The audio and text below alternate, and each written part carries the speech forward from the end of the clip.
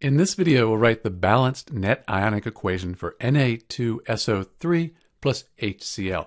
This is sodium sulfite, and this is hydrochloric acid. First thing we need to do is balance the molecular equation.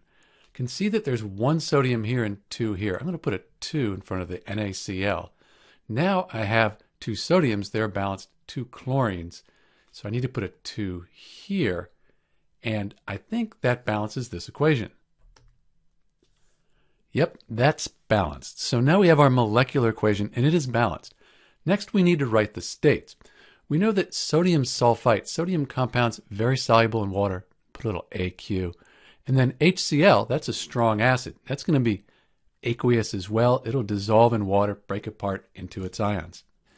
On the product side, we have NaCl, sodium compounds again. Those are going to be soluble in water, break apart into their ions. SO2, you should recognize that that will be a gas, and then water will be a liquid. So we have the states. Now we can split the strong electrolytes apart into their ions. That gives us the complete or total ionic equation. So the strong electrolytes, those are the ones that have AQ after it. So we can split those apart into their ions. Sodium in group 1, that forms 1+ ions. The sulfite ion, one to remember, that's 2-. Hydrogen, 1+, chlorine, 1-, and then we have plus and minus. And then we don't do anything with these because they aren't aqueous. They aren't strong electrolytes. Now we can split them apart into the ions. We have Na+, but that 2 means we have 2 of those, plus SO3 2-, that's the sulfite ion, plus we have H+ and Cl-. The 2 means we have 2 of them.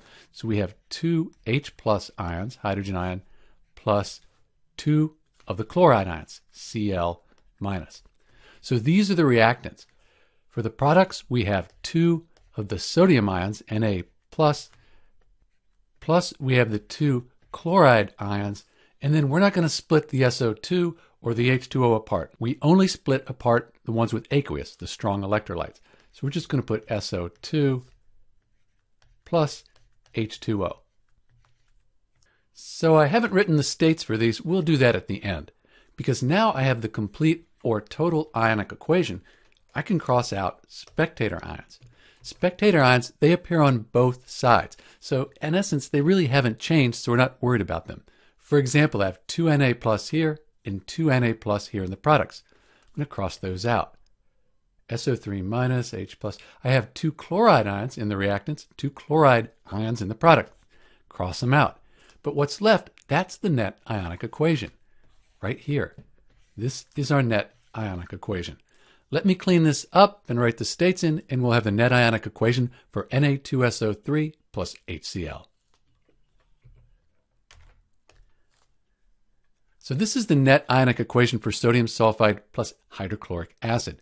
Quite often you'll see the H+ put first. It really doesn't matter, but let's just do that. It looks a little neater there. And this is our net ionic equation. This is Dr. B, and thanks for watching.